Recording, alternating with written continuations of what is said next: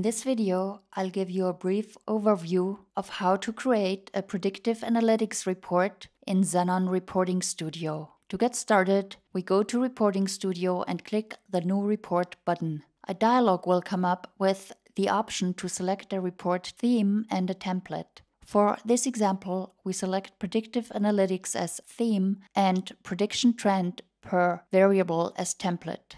Next, click the Design button and select Generate Layout. We'll use the entire report layout.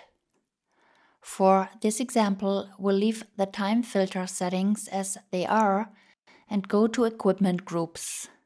Select the Use Direct Value checkbox and click on the three dots here. In the dialog, you can select the equipment group.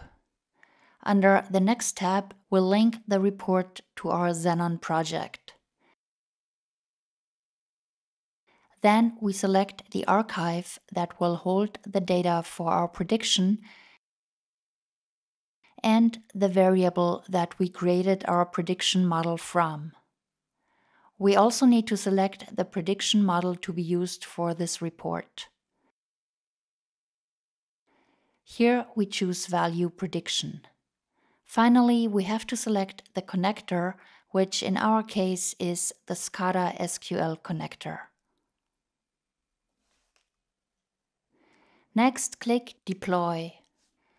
Once the report has been successfully deployed, select Open Report. Here you can see our newly created Predictive Analytics report. More information on this topic can be found in the Zenon help under Report Engine, Reporting Studio. Thanks for watching.